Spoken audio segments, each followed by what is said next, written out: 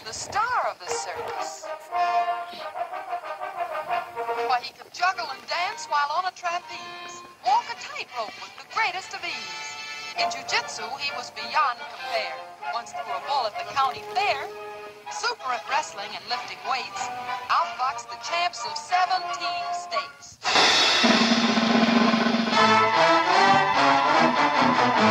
They all packed in from near and far to see this death-defying star. With mouths wide open, they watched his ascent as he daringly climbed to the top of the tent.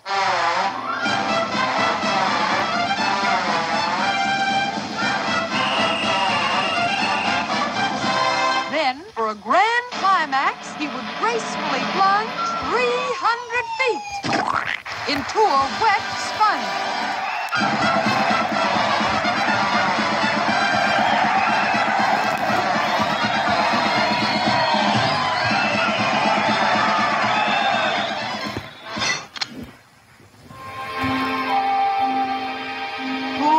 Bongo.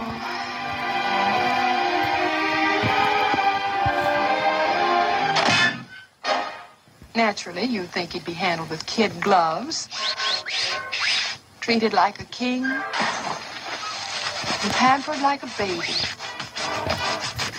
But no, he was tossed around like an old shoe. Bongo, the bear in the gilded cage.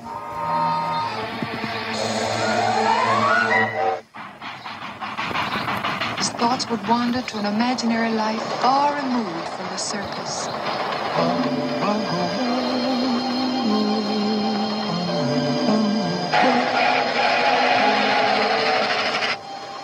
Some half-forgotten instinct kept calling. For you see, Bongo was a dream.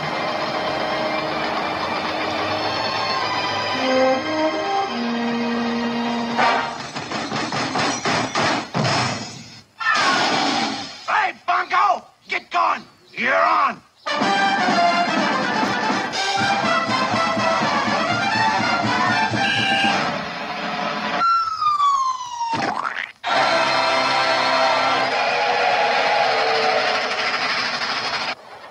The call of the wild kept ringing in his ears.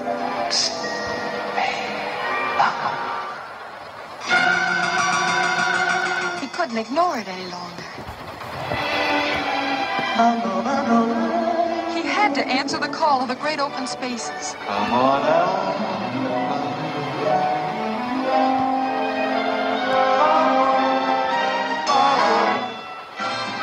Come on out, Bongo. Come on out, Bongo. He was cracking up. He was losing his grip. He had to escape. To get away. Just gotta get away. Gotta get away. Gotta get away.